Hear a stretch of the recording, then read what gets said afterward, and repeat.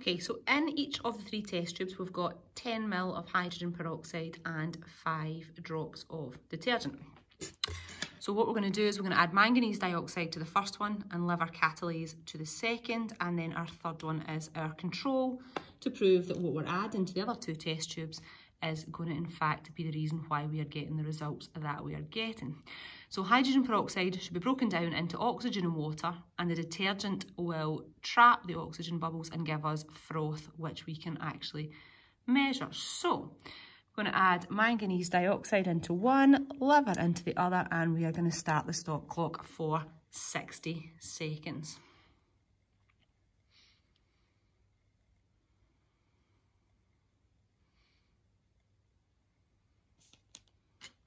I've also put a thermometer into the control, so the starting temperature of our hydrogen peroxide was about 23 degrees, and what we'll do is have a look at the temperature that's generated, or the temperature of the solutions once the reaction has run for 60 seconds.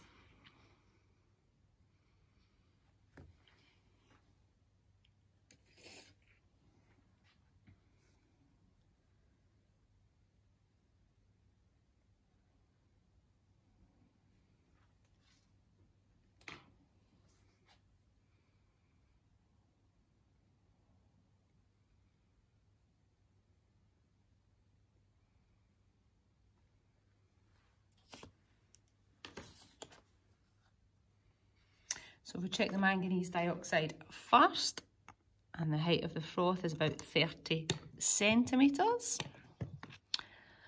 So I'll just keep a wee record of that.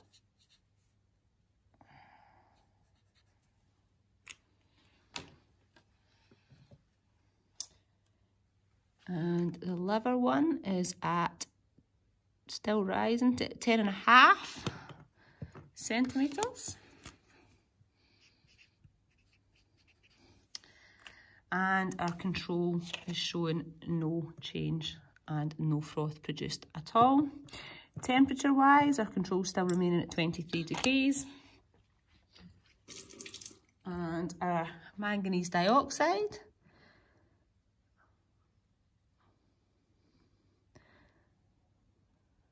at the moment is at 24 degrees, 25.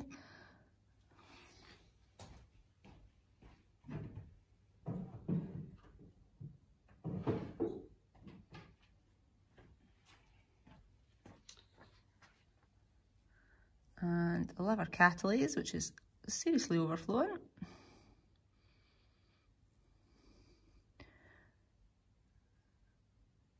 Is also given us a reading of about 25 degrees.